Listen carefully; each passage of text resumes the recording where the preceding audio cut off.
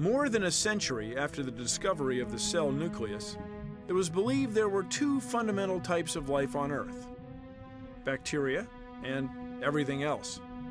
Bacteria were classified as prokaryotes.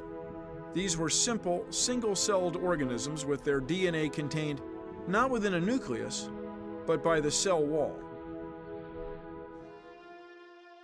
All other life forms were classified as eukaryotes. Their cells carried their DNA enclosed within the nucleus. But this simple classification system was in for a shock. In 1977, biologist Carl Woese was studying the genetic makeup of a methane-producing microbe when he realized it was different from any known bacterium. Its cell wall was unique. It produced unusual enzymes, and its genetic sequence was unlike anything he'd ever seen.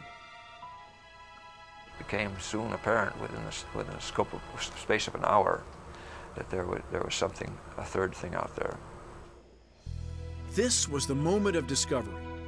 Carl Woese had found a third form of life, a group of single-celled organisms that he called Archaea.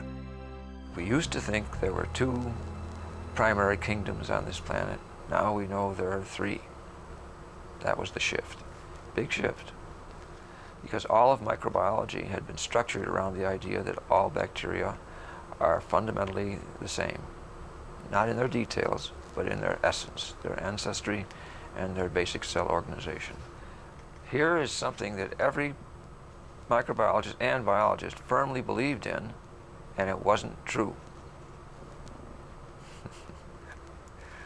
So it does make you smile, doesn't it? Yeah. Look what I found. What he found was a life form able to live anywhere on the planet, including the most extreme environments. Some Archaea even call this home, hydrothermal vents on the ocean floor.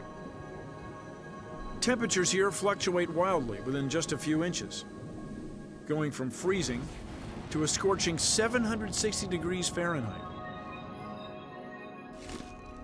Archaea have also been found living miles inside the Earth, thriving in lakes of acid where even iron minerals dissolve.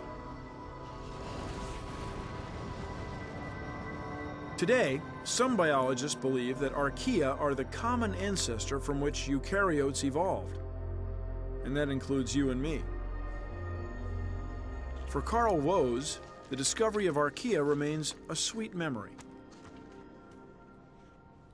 It was picked up when published by the New York Times first and the other newspapers, and then the TV came in, and I can remember walking outside of my house one night saying, when all this was happening, say, "Tonight the world belongs to you."